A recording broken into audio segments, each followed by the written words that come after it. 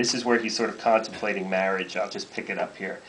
Philip and Betsy's relationship had had its share of difficult moments, but it now appeared to be coming to fruition in marriage. Yet Philip was also aware that his romantic passion for Betsy would need to compete with political jealousy. He wrote his senior graduation commencement speech on political jealousy, the idea of being jealous for your country, defending the rights of your country. So Betsy would need to compete with political jealousy. That laudable passion was the term Fithian used to describe it, informing the patriotism of the American colonies. Political jealousy or support of the revolution might put a damper on their wedding plans. Surely, Philip wrote from Pennsylvania, I may not enter into any such connection as marriage, however willing, however desirous I am, till the fate of America be known and settled. If Philip and Betsy were temporarily to put off their future together, it would be because the commitment of marriage might make it more difficult for Philip to come to the aid of his country.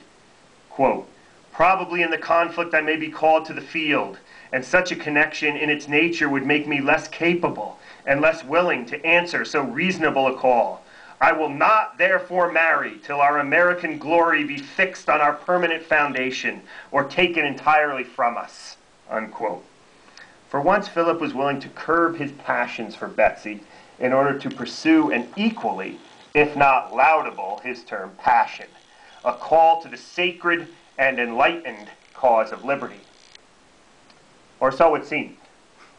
Whatever convictions Philip had about postponing his marriage until the American Revolution was over seemed to vanish once he arrived home from Pennsylvania.